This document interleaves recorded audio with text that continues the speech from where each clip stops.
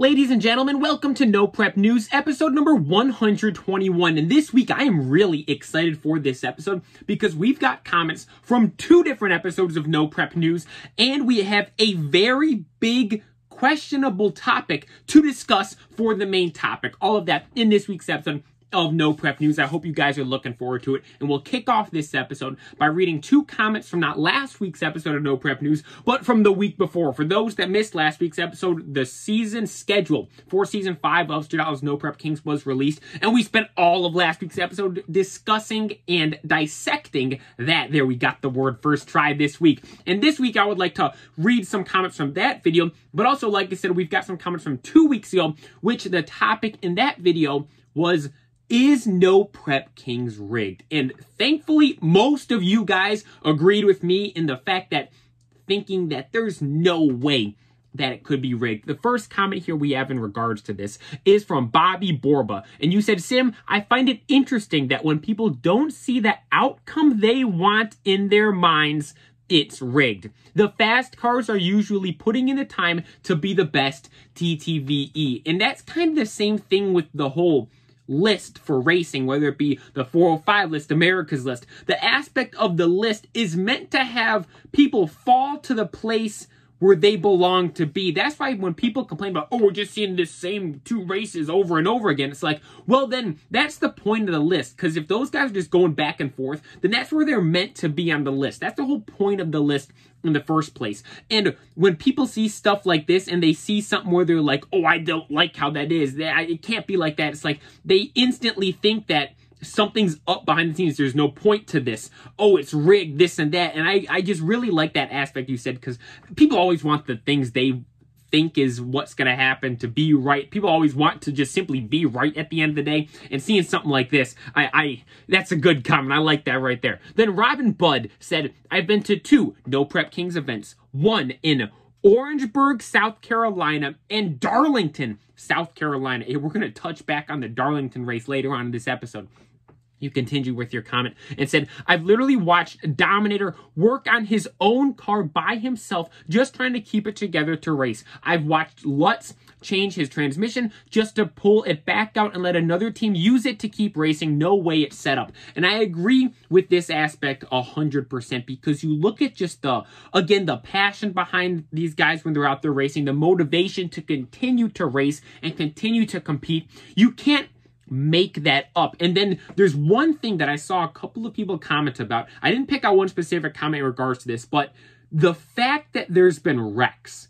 Now, if there had never been a wreck, I mean, first of all, that would be a good thing. But if that was the case, then I could understand people say, racing at this high level, these guys are going so fast on a no prep surface in these cars, and we've never seen a wreck. It's got to be rigged. The fact that we've seen these wrecks, and I mean, I don't want to how should I say that? I mean, to be honest, at the end of the day, it is what it is.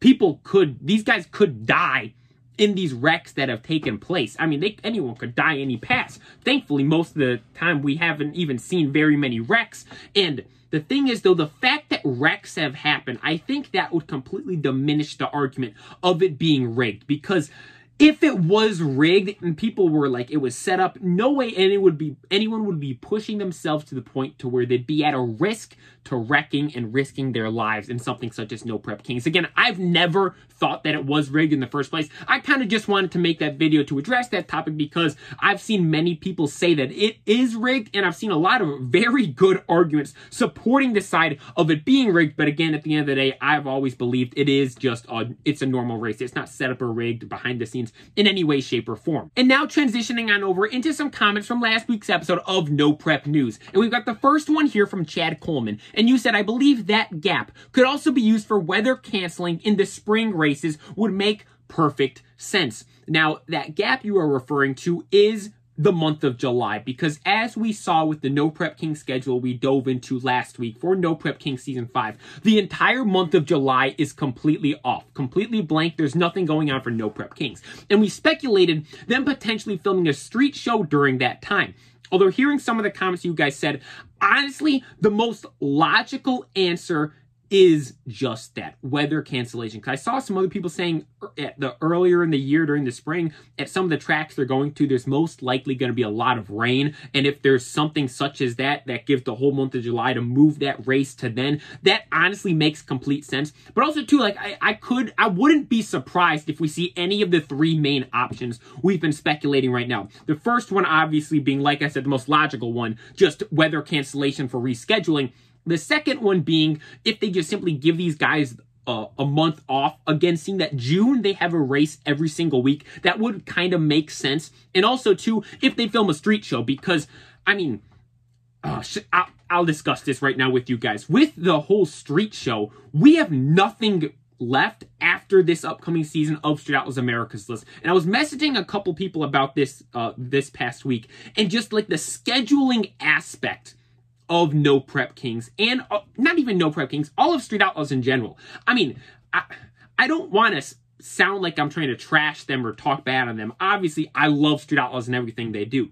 But their scheduling, I mean, it's lackluster to say the best. I mean, for example, Season 4 of Street Outlaws No Prep Kings, they were at the Sweatbox of the South, Darlington Dragway, North Carolina?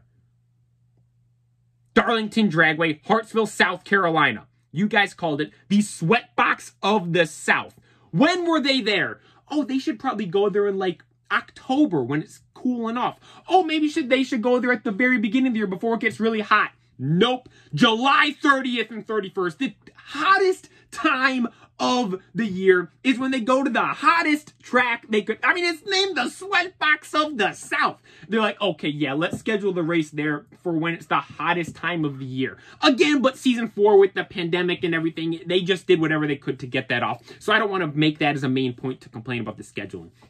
But look at America's List. America's List Season 2 was supposed to be filmed last year. It's filmed at the beginning of this year instead. They were supposed to already be, I assume, finishing the build show right now. And I mean, we don't know why America's List was pushed back. We don't know why the filming was rescheduled. But just the aspect that it was in fact rescheduled, that alone is like, that something like that shouldn't happen with a show that big. But again, because it's a show that big, like you'd think, oh, well, like, of course something's going to go wrong. Having all these big name guys there trying to pull this race off, of course something's going to happen. But like, I just feel like the scheduling thing, it's always been just, it's been something that has been struggled with.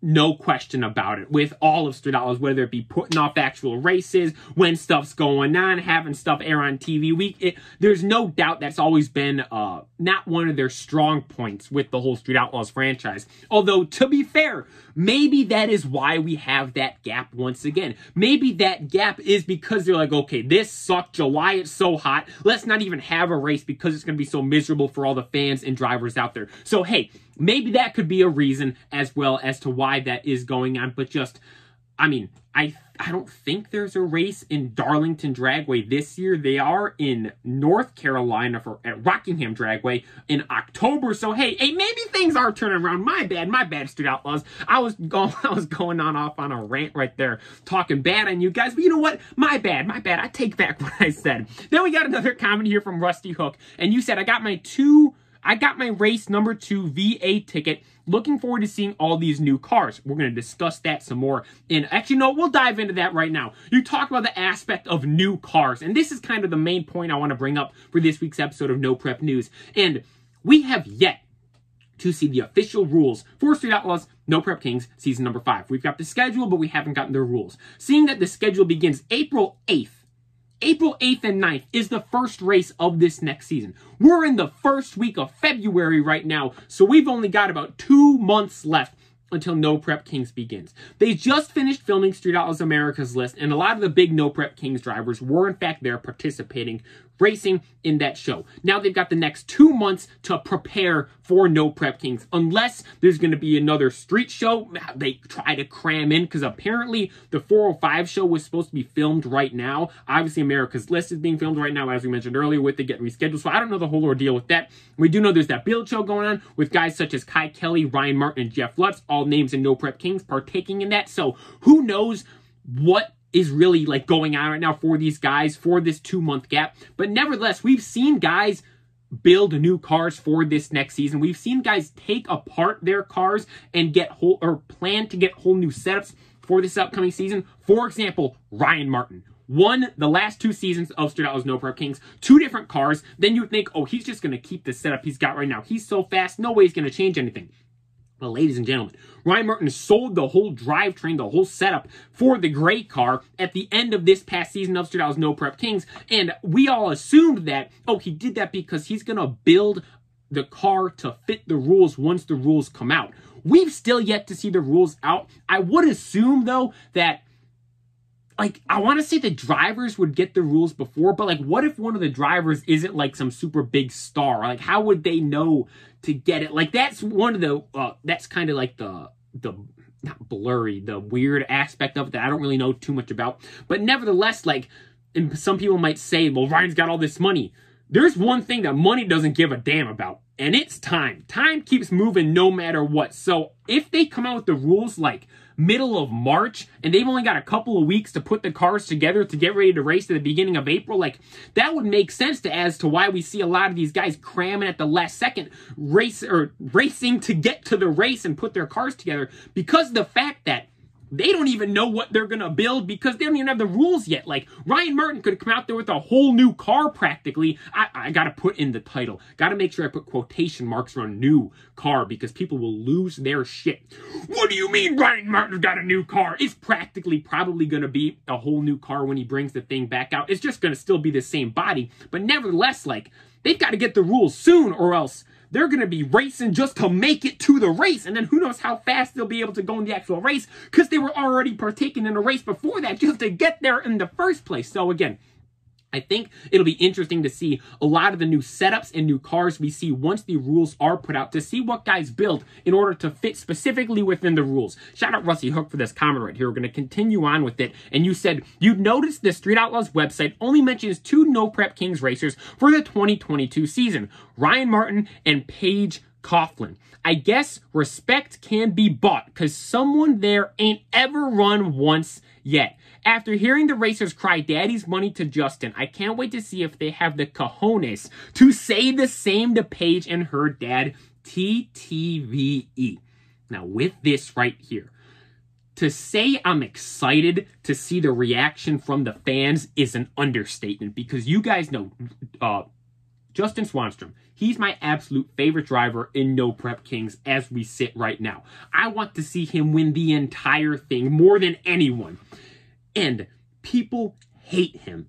So many people talk bad on him, this and that. But to be fair, like, obviously the haters are always the loudest. Obviously, on this past season of No Prep Kings, you could tell that they were editing it to portray him as, like, the villain, you could say. And people were disliking him and stuff, saying, daddy's money, this and that.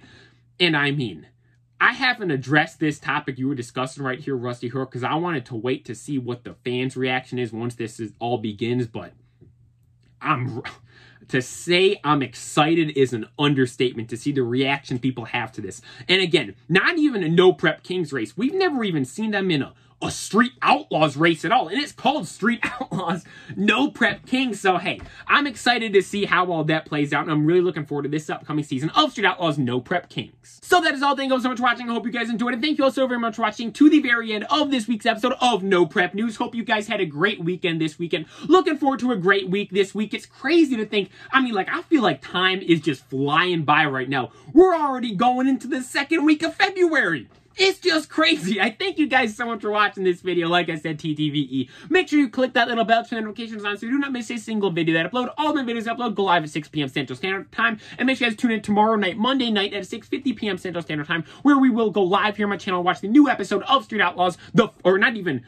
It's just called Street Outlaws. The 405 Street Outlaws. You guys know what it is. Make sure you tune in tomorrow night to the live stream to see that. Make sure you guys leave your thoughts and opinions in the comment section down below. But everything we discussed this week, we discussed a whole slew of topics topic. So if you've got any points you would like to elaborate on or any questions you would like to ask, leave all that in the comment section down below. Make sure you guys check out MidwestStreetCars.com and use coupon code SAMUSXYZ for 20% off your order. First link down in the description will take you directly to their store. I also set up a P.O. box, so if you guys would like to send me stuff, address is down below in the description. But like I said, that is all. Thank you so very much for watching TTVE. Make sure you follow me on Instagram at SAMUSXYZ. Don't forget to like and subscribe. And this is Sam ABC XYZ signing out.